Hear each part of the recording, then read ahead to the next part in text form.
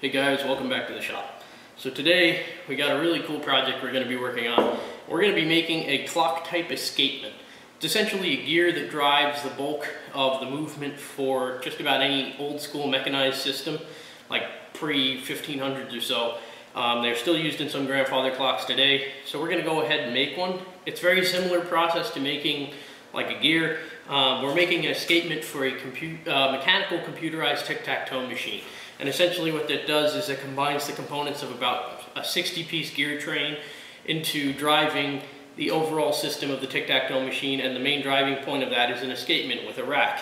And the pallet fork rides on the escapement, and what that does is that provides the main drive system for the machine. So what we're starting out with is a piece of 2-inch diameter brass, and I have this set up in a collet block, but after turning this to size I realized that I'm going to need to go ahead and use kind of a different fixturing technique for this, or just start off with a different piece of brass because I'm going to run into clearance issues with this collet block. So what we're going to do is I'm going to take another piece of brass, turn it to size. I'll probably do that already before the video. And then we'll go ahead and set it up on this Ellis indexing head. Now this is an Ellis dividing head. It's a 40:1 gear ratio. It's a 5-inch, takes more or less the same chucks as a South Bend 9-inch lathe. And this has several plates that we have for it here.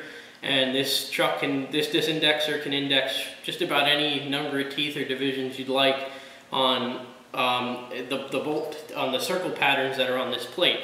I'll go into describing a little bit more about the dividing head when we start getting into machining, but what we'll do is we'll take a piece, we'll secure it into the chuck, index a tool in directly over the part, set to a depth, then index in the amount of teeth we're looking for.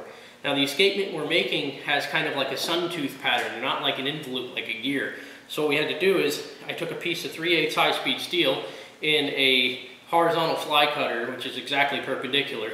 And what I did was, up close, I ground a radius on the end of a piece of high-speed steel.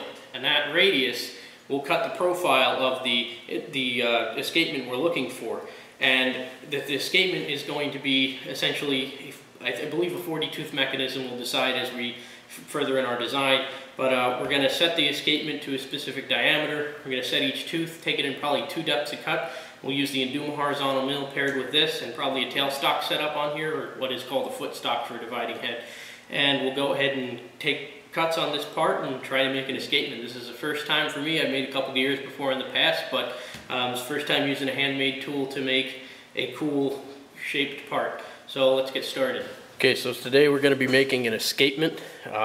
This is a 2-inch diameter escapement right now, and we have a hand ground cutter in here with a radius, and this is for a mechanical computer tic-tac-toe machine that's one of the school projects.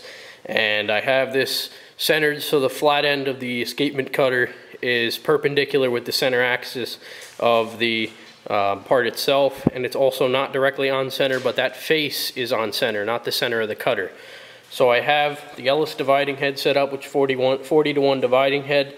I got the tailstock, piece of brass turned to size.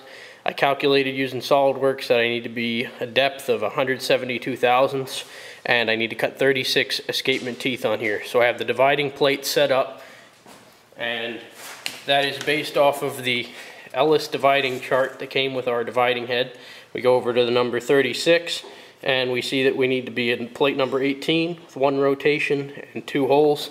We have that pattern set up on the machine right now, and we can go ahead and start cutting. So first thing I got to do is set my depth for this, and we can start cutting gear teeth. I got it set in one position right now, so once I set my 0, I could set an indicator and set my depth. I'm going to take it in 2 passes, so I'll take a 100 thou cut at first, and then a 72 thou cut on the second pass around. So let's get started.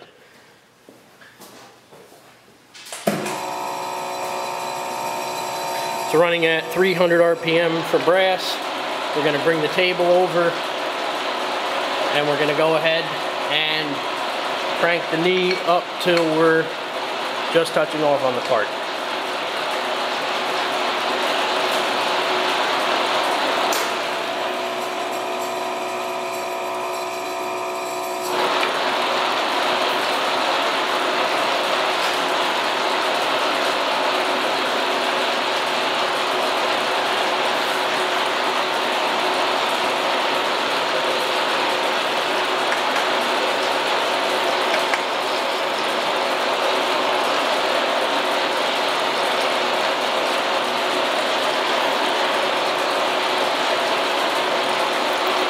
Okay, so we just touched off there. I'm going to bring the table back out.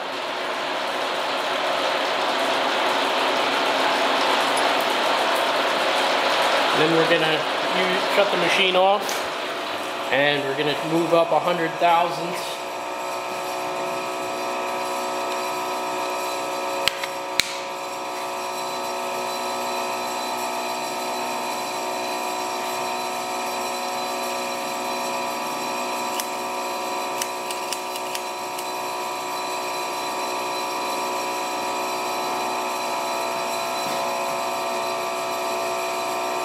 And we're going to move the table up 100 thousandths.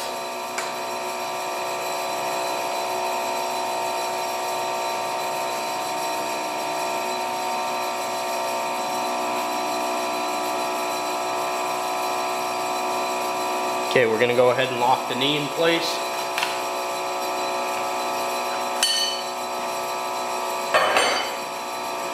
And we'll turn the machine back on.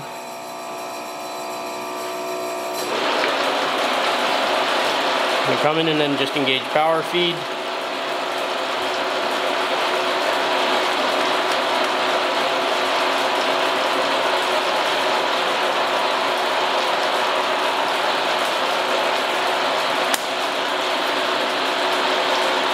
And start cutting our first gear tooth.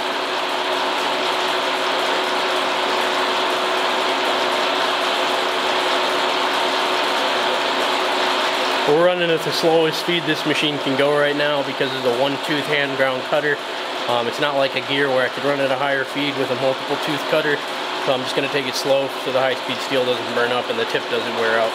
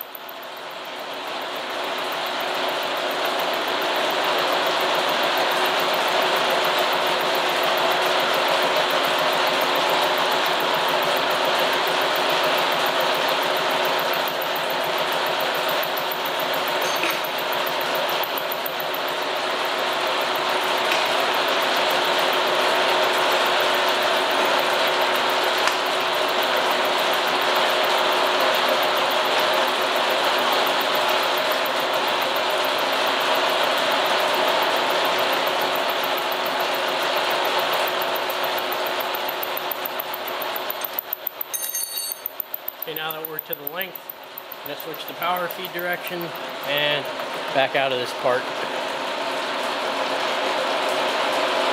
Now we'll index in another tooth. One rotation and 2 rolls. Move the spider back into position.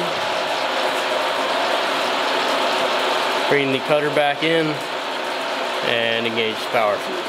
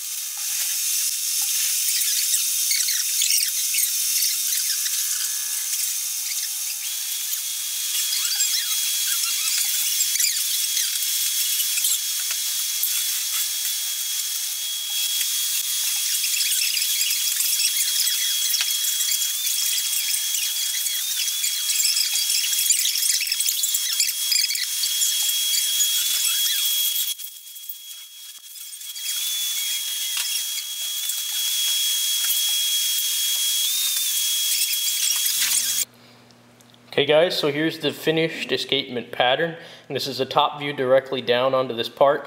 And you can see the curved radius that the part has in relation to the cutter. A cutter in that direction, and that fits directly into the path. And you can see right here I honed in the tip on this cutting tool to have a radius on it, and that radius cuts the escapement pattern. Then from there we made a pretty large slug of this. We can make a couple just in case we had any errors in the future or needed a replacement. So what I did was I went ahead and took this chunk, chucked it up in the lathe and parted off one escapement, which we're going to be using, and it's 1/8 of an inch thick. And here's the finished escapement. Let's let that focus. And you can see the finished pattern on those teeth is really crisp. They're pretty sharp. It's a perfectly machined escapement, and I'm really proud of this for the first time doing something along these lines. We got an 1/8 inch reamed hole in the center, and the escapement should be absolutely perfect for the pallet fork we have set up that we have to machine. And I hope this part functions just as good as it looks, because this is really a cool part, and it's amazing that using a hand ground cutter like this, we can produce just about anything you want with an indexing head. It almost looks like a ratcheting mechanism, but essentially there's a pallet fork that rides along the top and engages on each one of these teeth, similar to like an antiquer mechanism or a clock mechanism. So it's really cool. A lot of the times in olden days these were hand filed. Just having modern machinery now, a bench grinder, a little surface grinder, and a piece of high-speed steel, we can automate this and essentially make a part that probably hasn't been made in a school like this in either ever or in the last 100 years. Okay guys, so we got our finished part here. The escapement's all done, and we still have enough stock to part off about 2 more of these in the future if we want to replace them or if they get worn out. It was really fun making this project, and I know this is a pretty complex project for a college level project, but I'm glad to be able to do it. Get to practice using my indexing head a little bit more. I got a bigger indexing head coming for this. It's a nice big 10-inch Victoria. And I have a spiral attachment for that, spiral milling attachment for that, and we'll be able to do all sorts of cool patterns on there, and we'll try to get some spiral bevel gears made probably in the future. But this is kind of a big step for me as a machinist, because I've never made anything along these lines before, and I probably never will have to.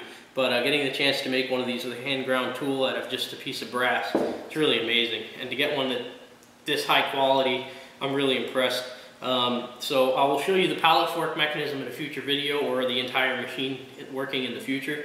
But if you guys I really hope you guys enjoy this. If you like more of this content, please subscribe and like this video. And I'd like to thank everyone for all of their support on both my Instagram page and here on YouTube. I am pretty new to YouTube, but I'd like to get more videos posted. It's just a very busy schedule here at WPI.